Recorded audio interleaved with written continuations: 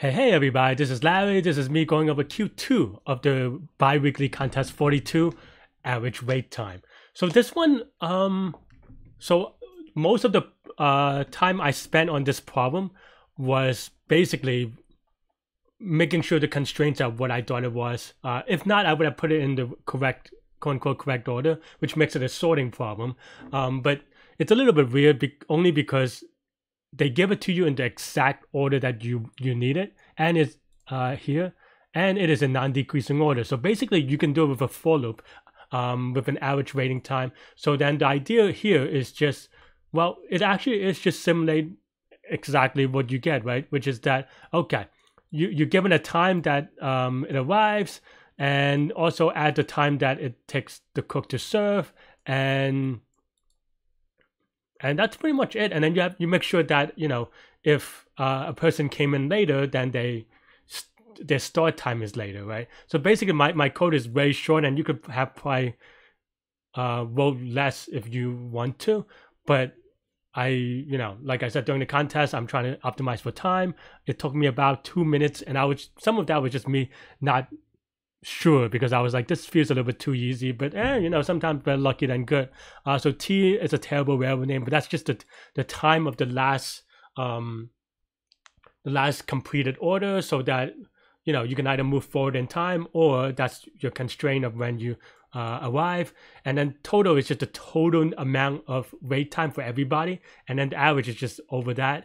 Here is just, you know, now this is the new time. So basically this is the delta between when the customer arrives and when it is first getting cooked, and then this is just the cooking time, and then we reset the next completed order to that new cook, or we add cooking time to it. So this is obviously linear time and constant space, because we only use extra variables. Yeah,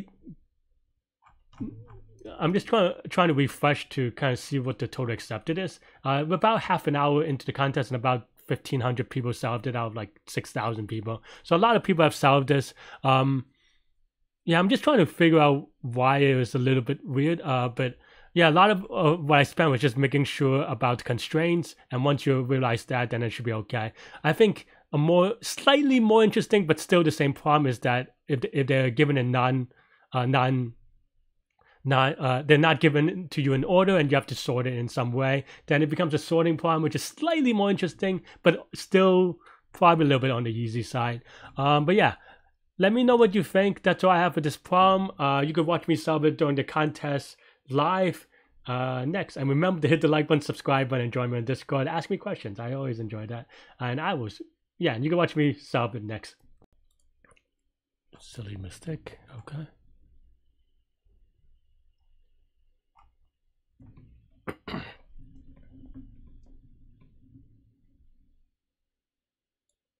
Average wait time, okay.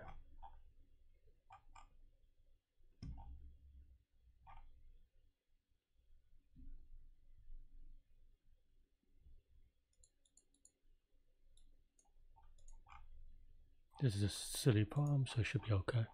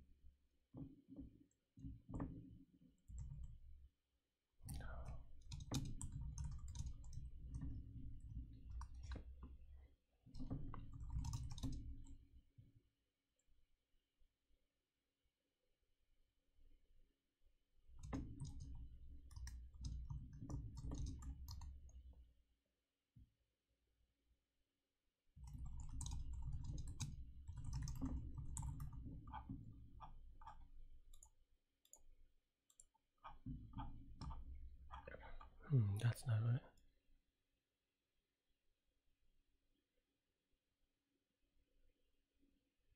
Oh.